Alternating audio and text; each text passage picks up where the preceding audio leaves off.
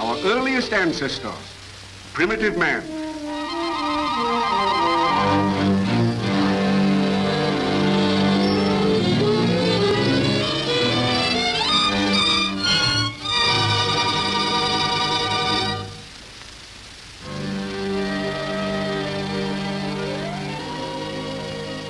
It took thousands of years for man to develop, but as he gained mastery over the animal world, his thoughts began to refine his physical body.